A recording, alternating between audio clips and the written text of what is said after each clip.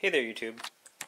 Today I'm making a video about the freezing or burst point of Winter-EEZ RV and marine antifreeze. So I put this stuff in my freshwater tank and I ran it through the pump and left the faucets on until it was coming out pink, and I collected some of the liquid into a container to see if it was going to freeze my pipes.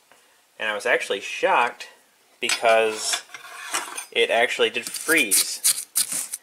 Now, it didn't freeze hard, it's more of a slush, but I'm still a little worried. So, I researched online, and they said that this stuff is actually supposed to freeze unless you get the really good stuff, which has a different freezing point. For example, this one was formulated for complete protection to -50. So yeah, I researched and they said this won't burst your pipes, but it will freeze. So I'm gonna test it. I got 2 mason jars here, the exact same size and brand and everything. I'm gonna fill one up with normal tap water, and I'm gonna fill the other one up with this pink stuff. Alright, so I filled it up until the point that the surface tension is basically the only thing holding that from spilling. When I put pressure on the cap, it spurted a little bit out. It was so full. So I'm going to do the same exact thing with the water. Alright, that is sealed pretty good. Alright, now that is just as full. Alright, put that on there. Spilled a little out there. Just as with the other one. I'll put this lid on. Okay. Clarify, neither is leaking. I'm going to put them both in a plastic bag so I don't have to clean up the mess. Alright, 16-ish degrees, 17-ish degrees, sounds good. So I'm out of glass containers, but I also want to try mixing 50-50 and having a pure one and having a water one in a plastic container that doesn't seal tightly. Now, my theory is the glass jar isn't necessarily going to break because it's pretty strong, even probably with the water. But these plastic containers are much weaker, and if it freezes enough to expand with any significant effect, it'll pop the lids off of these. Let me fill these up here. Alright, since I know that this container is 2 ounces, I'm going to do 1 ounce of antifreeze and 1 ounce of water, and so that's 2 tablespoons and 2 tablespoons. Now that one didn't fill it all the way, but I feel like it's pretty equal, so I'm just going to mix it up a little bit here. This test right here, instead of testing necessarily burst strength, because I can't accurately measure it to do a real scientific test, it's going to test how hard it gets. So I'll be able to tell how hard this gets versus how hard this gets. Alright, so it's been about 20 hours since I put these in here. Let's check the temperatures. The water is at 14 or 15 degrees. The antifreeze, oh, that's interesting, is at 20. The mix is colder at 24. Looks like the glass jars I put in, so the antifreeze is at that 20-ish. And then the water. Alright, I'm just going to take these out.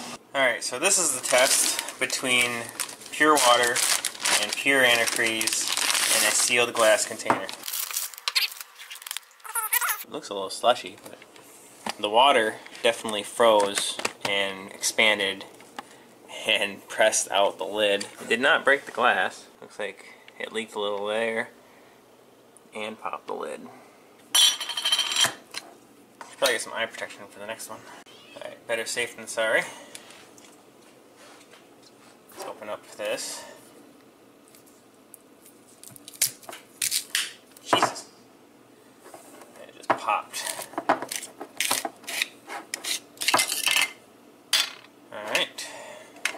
So, using my scientific measuring spoon, I'm going to hit the water. Okay. And now the antifreeze. It's like like a gel. The antifreeze works. It's slushy, but it works. So we have 50-50 antifreeze, just antifreeze, and H2O. You can tell which one expanded.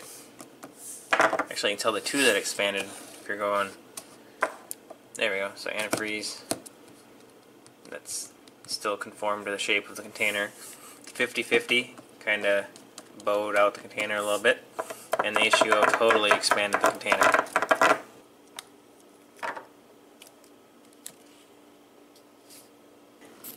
As expected, the antifreeze is slushy. Good. Let's open the 50-50. This is the one I'm curious about. It is not rock hard, and it did not expand as much. I can tell it's about at the same line where it was, so it didn't expand that much. So that's good if you can't drain your tank all the way. And now for the water. Makes sense. Alright, what I've learned from this is that it is definitely preferable to get all of the water out of your system before using the pink stuff. So I'm going to get an air compressor fitting and blow out the lines. And try to get most of the water out of the tank. But it is not the end of the world if it's up to 50-50 water, because it's still not frozen hard and it barely expanded at all. So it's still slushy. I hope this video has helped put people's minds at rest about the antifreeze. Alright, since I actually want to see if a mixture of this stuff will expand and pop one of these jars like the water did, I'm going to put as close as I can equal amounts of water and antifreeze into this canning jar. 2.5 ounces is about 147 milliliters. I'm just going to do 75 milliliters of water and 75 milliliters of antifreeze. It's not as full as I would like, so a tad more water just to get the surface tension up to the top of this container. There we go. Now for the lid. So this is roughly 50-50.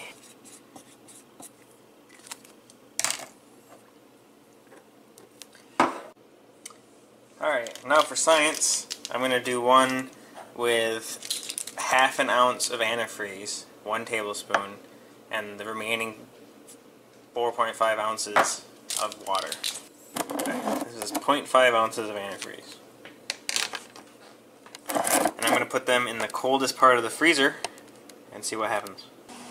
Alright, it's been about 2 days. It looks like it's about 0 degrees or -1 Fahrenheit. The 2 jars, so I'm going to take them out. The 50-50 didn't expand that much. I don't think it expanded at all.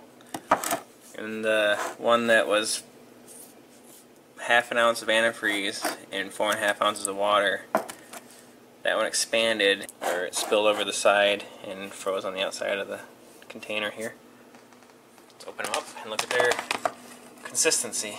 My scientific measuring tool here.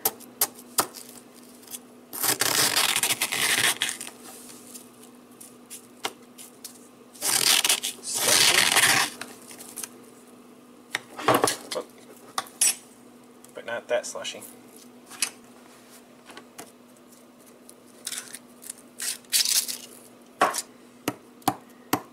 And it's frozen solid.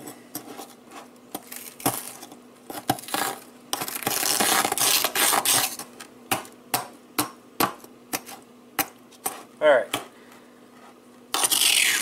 So this is still slushy and didn't expand that much. This one totally expanded. So I would say as long as you're at least 50-50, even at 0 degrees Fahrenheit, you should be good.